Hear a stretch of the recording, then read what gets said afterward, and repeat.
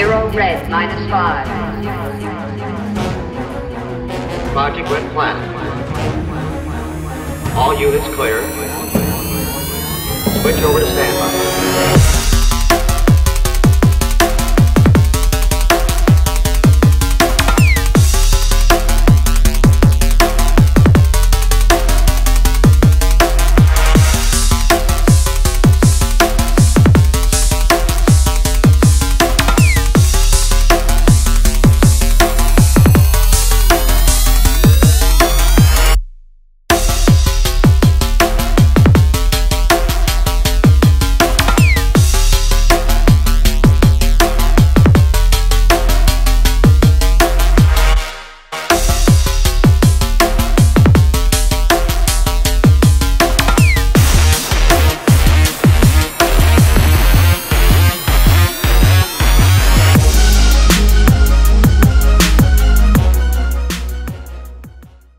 Hi, we're here at Glastonbury with Krafty Kuts. He's about to play Arcadia tonight. Are you excited?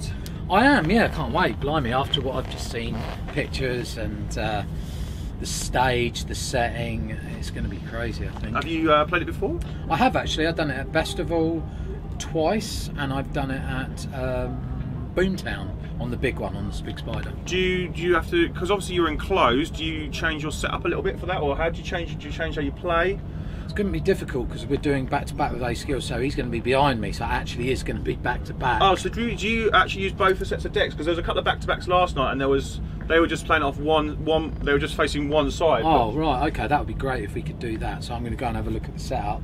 But I've always done it by myself. I've done it once with Dynamite, and what was funny, Dynamite went into one of the little channels on the side through the glass thing, and that was just before General Levy, I remember that, or after, and it was crazy, and everyone was there, and the place was just going crazy. That was at Boomtown, and it's quite an enclosed sort of area, isn't it? Because it's like a little goldfish bowl. Yeah, that's exactly right. Yeah, you just kind of like in there, but when the lights are shining and the fire's going, and you can feel the heat inside. That fire, they're saying something. There's 60 feet fire from last night. No way, 60 feet. And when it goes, you just like, well, that's a bit of heat. Christ, man, yeah, it was good. And then, so lots going on though. You got a new album? I have, yes, with Dynamite MC called All Four Corners, and I'm very happy with it. 14 tracks, various styles, featuring like Rodney P, Foreign Beggars, Example, Harry Shotter, who's actually got the world's fastest rap in the Guinness Book of Records, and there's Ria, who's a brilliant drum and bass singer, and did I say Example yet? So yeah. and Urban Dub, brilliant drum and bass producer. So there's a nice little variation of hip hop, trap, broken beat, breaks, and funk. Nice. So you that's obviously 4 years since the last one. Was that a planned break, or was it just sort of? Yeah, it was weird because I was like, I'll tell you what happened basically. When I wrote Let's Ride, I suddenly got so many gigs off the back of it, and I was travelling the world doing so much, and then I started doing my podcasts, and then other doors opened. So as a DJ, I became more busier than I'd ever been, and I suddenly just felt myself touring and touring and touring. And I thought, you know what, I need to stop touring, and I need to stop travelling so much. I need to go back and write some more music. And I started writing an album with Dynamite, and it's kind of a mixture of club and radio friendly sort of tracks, and I feel it just works. I just want to, it's really hard to promote an album now. It's not like you used to, where you'd give it to a PR company, everyone would be excited to get stuff. People are just playing their own music, or it's really hard to get your music across because there's so much out there, so it is more difficult. It seems to be a singles game as well now these days, where you might as well just put singles out because people digest it a bit quicker, and yeah. So yeah. When I wrote the album, a lot of people did say to me, "Oh, you're mad writing an album. You know, you won't get much traction on it. People are just into singles or EPs." But I just felt like I had so much good music that I wanted to write that was inside of me. You do need money. You need a lot of money to promote an album. You need to do the PR, photo shoots, videos, and all your personal social media and stuff like that. It just takes forever. So I must say it has been really hard work. But things are starting to pick up now, and I'm doing a lot of radio, like Radio 6 last night. I'm doing a lot of big festivals this summer, and I've also done a lot of interviews recently, and obviously I've done a mix that I was really happy with for you guys. Yeah, it was incredible mix. Really, yeah. Thank you. That's very kind of you. Yeah, loads of really good feedback for that. And so just how, like this album process, was it a long, like the writing process was it long and? Good question. It was longer than I anticipated. Like every album, you finish it. It took about a year to finish, and then suddenly it takes another 3, 4, 5, 6 months to come out. So you're like, bloody hell, I finished this album 6 months ago, and the whole process of like, you know, putting the first single out, second single, third single, remixes, artwork, and etc. That can take just as long as writing the bloody album. So it can be pretty stressful, but. You know, when I write my future stuff, I've got to think about this and put it all into perspective so that it doesn't take as long. Yeah, do you think you'll change how you go forward? Do you? Absolutely, yeah. I make sure that when I finish the album, that all these things in the future will be taken care of, so that the process will be a bit quicker. So when I finish the album, hopefully people will get it like 2 months after I finished it, with all the artwork done. Because I'm writing an album with Charlie Tuna now, so I'm going to be doing like all the other stuff that involves with that. So basically, you know what I'm like, I'm always thinking of one thing after the next, so I really need to not do too much thinking and focus what I'm supposed to be doing. And you mentioned you're working with Pretty Lights, so is that? I'm doing a tour with him, with Charlie Tuna. We're doing 3 or 4 shows with him in Seattle, Chicago. I can't actually remember, it's doing so many dates, but yeah, I'm looking forward to that because he's an incredible artist. His visuals are amazing, his music's very epic, it's really like crazy, so that's going to be good fun. And Charlie's obviously, he's a big fan of Charlie Tuna, so that's how I got brought into that. Nice, okay. So, and also like, you tour loads, man. You obviously I met you in New Zealand, and that was a long time ago, but you just like, you have a lot of reach in a lot of different areas, and that's, I guess, I don't know where I'm going. I guess, do you work on that lots? Do you kind of focus on lots of, you know? Yeah, that's a good point, because the thing is, I feel as an artist that if you, like, when I first started, there was no social media, there was no kind of like, you know, you go on the internet and everyone would check where you are, what you're doing. There's no Facebook, no Twitter, no Instagram, no Snapchat, no nothing. So it's kind of word of mouth and off of the back of people hearing your music, like what I'd released, and mix CDs. People would go in and buy CDs, so they would get into the shops. So I'd done a lot of travelling, like America, Canada, New Zealand, Australia, Indonesia, Philippines, Singapore, Thailand. So I reached all 4 corners of the world, hence why we called the album All 4 Corners. And I travelled all those places, and I felt that it was a really good stepping stone, so that everywhere you went across the world, some people would have heard of Krafty Kuts. And I like the fact of going to all these places and meeting and educating young people, kids, and doing seminars and workshops, and you know, just increasing the kind of movement of like the music that I played. And I think that helped the development of Krafty Kuts in terms of like the worldwide reach.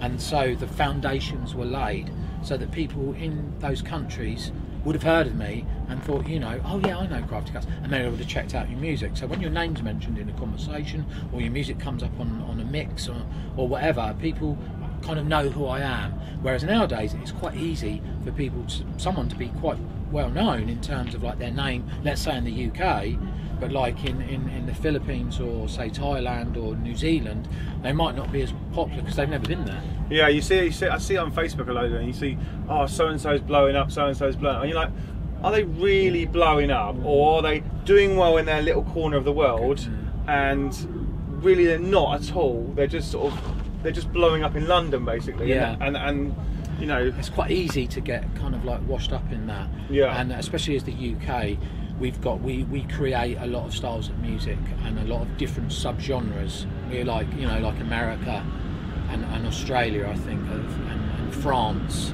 the 4 big sort of places where, and Germany 5, that really develop like techno, house, drum and bass, dubstep, breakbeat, EDM sort of style music in America. All this stuff is being pushed across the world. But like you said, someone, let's say for instance in EDM music in America, might be massive there, but nobody is interested in the other side of the pond. And I've noticed a lot of Americans don't come to England, and a lot of English DJs don't go to America because they're quite different scenes now. You know, Yeah, they are. Yeah, I mean, EDM sort of died a little bit, and trap sort of raised a little bit. But then I think house music, I guess, is the same. It's sort of people travelling all over. But yeah, I mean, house music will always be, when it's like hip hop, house, and drum and bass. They're safe.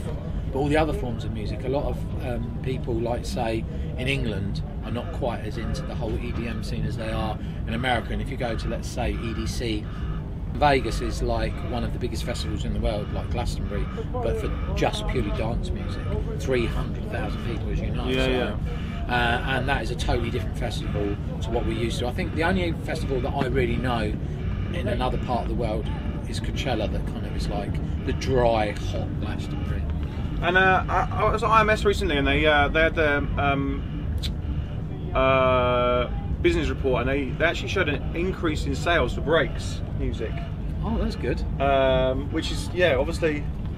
Well, I'll tell you what, I've just been thinking about this over the last month and studying it, and I actually think you're right, because I got to play some shows in America where the people who do the EDC events, they brought us out there, played a gig in Los Angeles, it was packed, really popular, and I noticed, like, you know, the Plum DJs, Martin Horger and Stanton Warriors, and the Punks label, and Instant Vibes, my label, and in Beat We Trust in Russia, and then you got the guys in Spain. These parties are all really busy. Like the Spanish parties, they're getting like anything from 1,000 to 5,000 people. Wow. The Russians, I went and played there last week. There was like 2,000 people there, and some of the parties like you know, that some of the other pockets are doing. And it is, you're definitely right. It's definitely increasing. Is it new music, or is it? Are you just playing? You finding you're playing older stuff that you? It is new music. Yeah, there's a lot of really good stuff. Like Martin Horger, for example, his music is crossing over, and a lot of, like, you know, people like Diplo and other house DJs, etc. Well, Diplo's not predominantly a house DJ, but even house DJs are playing like breaks, which is a brilliant sign, because it means that it's getting noticed by big forms and genres of music. And other DJs are looking and thinking, you know what, this works well in my set. And it's just an 808 boom. You know, the 808 boom is back. There's no two ways about it. And I guess I get also, like, for me, obviously you're one of the really standout DJs. You know, you really work it, and I guess in this day and age, that to be a DJ is just becoming more and more accessible. And I think like, I guess what advice would you have for young DJs that to make yourself stand out in a show, like, you know, as just, you know, you guys do? I mean, as an artist at Krafty Kuts, I try to always bring in new flavours, new styles, and I try to make sure that my DJ sets are interesting. And I think that practice, obviously playing every weekend really helps, because it's like you're practicing all the time. And that, what, you know, like all the house DJs and drum and bass DJs that are really busy, if they're playing so many sets, they're just going to get better and better.